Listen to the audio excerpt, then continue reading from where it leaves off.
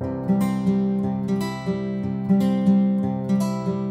everyone, welcome back. It's Melanie, your She Shed Scrapper. So today I am back with a one-page layout using the Hello Darlin scrapbooking workshop. I am going to be doing layout 1, but I am only going to be doing page 2 from layout 1. I love how you can personalize these scrapbooking workshops to kind of what works for you. So not only am I only going to do a one-page layout, but I'm actually adding additional photos to the layout as well as kind of my own different title. So this layout here has, I believe, 3x3 photos, and I think the original layout only had 3 photos, but I am turning it into a 5-photo layout.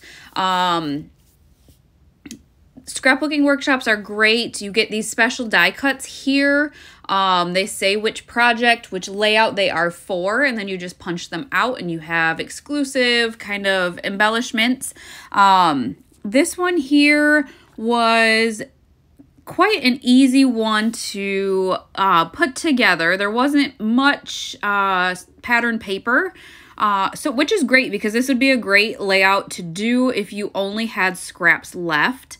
So I used my shimmer, I think it was my sapphire shimmer brush, and added some splatters to that little scalloped circle there. I think they might have used a different color or suggested a different color, but I had sapphire and it worked with this layout. So again, here are just the 3 pattern papers. One of them is actually a branding strip. So really easy, like I said before, a great layout to do if you only have scraps. So because I'm changing it up quite a bit, I am going to lay out my photos beforehand. Like I said, I'm gonna have the 5 photos. Originally, they just had these 3 down the right-hand side of the page, but I am going to be adding 2 more at the bottom. Where I have those photos at the bottom, they kind of had journaling, and I just felt like it was too open. Personally, I still think it's a great layout, and so I wanted to add some more to it.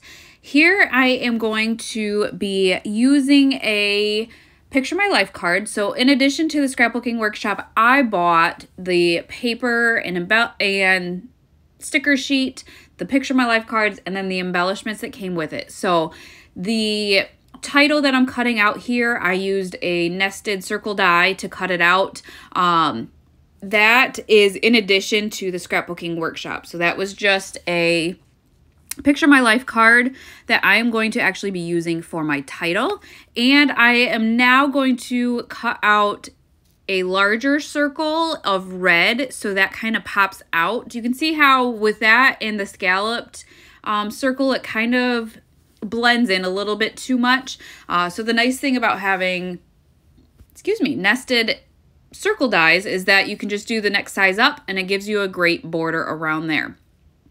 So I decided I am going to commit to these. I believe I probably cut these maybe 3 1/4 by 3 1/4, just so I do have room to add a 3x3 photo. And then I am just doing opposite colors, so white, red, white, and then red, white across.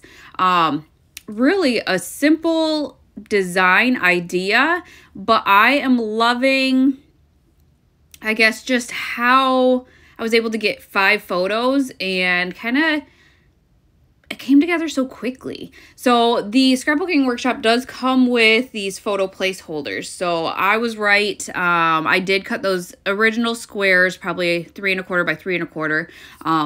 And then I added the photo placeholders. I am using photos from this last 4th of July. My family got together and we did a lot of Minute to Win It games. And so I have a lot of photos from that. And I thought that Picture My Life card, it says, I think, friends, family, and fun was just absolutely perfect for the photos I'm going to be using. You can see that Picture My Life card is double-sided. It's really cool. They have like a landscape side, and then I guess maybe a portrait side is what the other side is. So same kind of designs, but very versatile. You can use them either way, and it just really works for any layout. So I am now just following the instructions of the scrapbooking workshop with these embellishments, with the addition of my new title here. So I did put those scallops, those were those specific die cuts for the scrapbooking workshop. So I did add those, and then I think you saw I popped that Friends, Family, and Fun up on some foam tape. And then I'm just kind of scattering some things about the layout now. I decided to add a little cluster of hearts down in the bottom.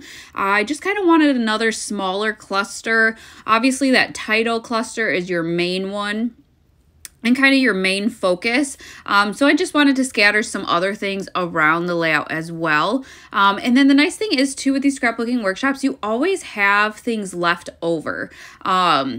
So this, you never use the entire sticker sheet.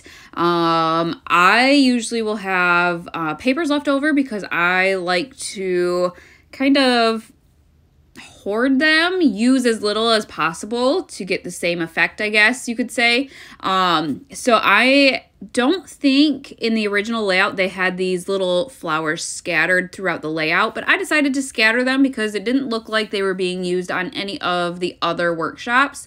You can see I'm kind of checking out the other workshops to see what stickers they use, to see if there's extra I can kind of add for this layout. So once I'm done kind of scattering these little flowers across kind of the layout and in each of the clusters, that is going to finish off this layout. I will link the collection down below, and then this month too is Cardstock Carnival, where all the cardstock is on sale. So definitely get your hands on that, stock up on all of the cardstock, and we will see you next time. Bye guys.